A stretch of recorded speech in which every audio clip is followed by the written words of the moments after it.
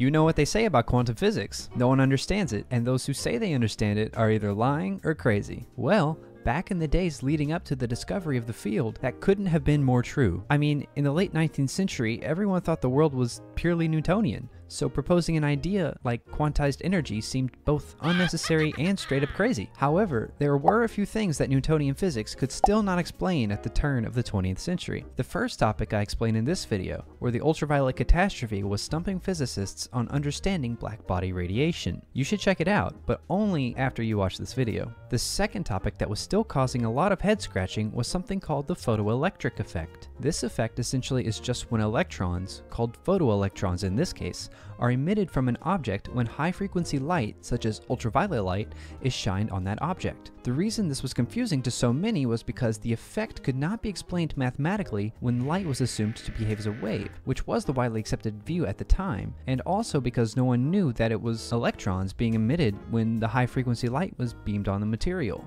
The photoelectric effect was first discovered in 1887 by Heinrich Hertz, but it wasn't successfully explained until 1905 by Albert Einstein. Explaining this effect was actually the work that put Einstein on the map and won him the Nobel Prize. But for more than 15 years, there was no answer for it, and many were trying to make a name for themselves by figuring it out. One man who made great leaps towards figuring out this problem was a Hungarian physicist by the name of Philipp Lenard. From 1888 until 1902, Lenard conducted a variety of experiments on these things called cathode rays to determine their nature. See, there was a big problem with cathode rays at the time. The problem was that they were sealed inside what is called a Crookes tube, which essentially is just a glass tube made into a partial vacuum, coated with a phosphorescent material, and with a cathode and anode stuck in it. Since the rays were produced inside this tube, there was limited access to them, and therefore they were more difficult to study. So to fix this problem, Lenard made a small window in the tube, cutting out the glass at one end and replacing it with a thin sheet of metal, thin enough to allow the rays to pass through, but also thick enough to withstand the pressure differences between the Crookes tube and the atmospheric pressure outside the tube. This window later became known as the Lenard window. Using this modified Crookes tube, Lenard was able to learn a lot more about the nature of cathode rays. He used paper sheets coated with phosphorescent material to capture and measure the intensity of the rays that would escape the tube through the window. Using metals with differing densities for his windows, he was able to come to the conclusion that the absorption levels of the rays on the paper sheet was directly proportional to the density of the window.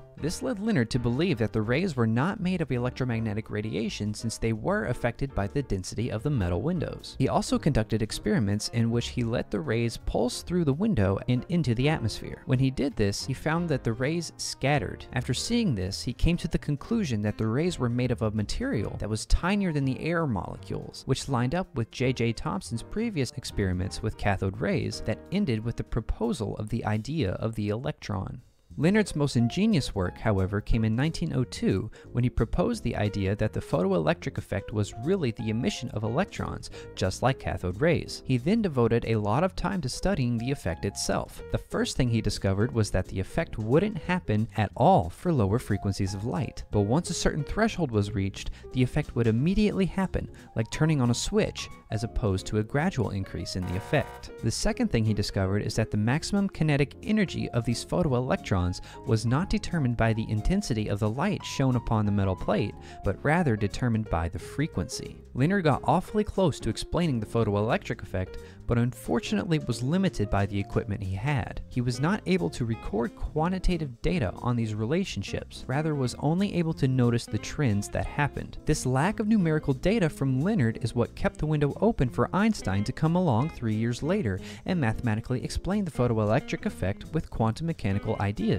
Regardless, Lenard still won the Nobel Prize in 1905 for his work with cathode rays, and was a vital figure in both helping confirm the existence of the electron and in helping to determine that electrons are the cause of the photoelectric effect, along with determining the nature of the emitted photoelectrons. If you enjoyed this video, please consider liking and subscribing. Click here if you want to see more content on developments in science around the same time. Thank you for watching, and I'll see you in the next video.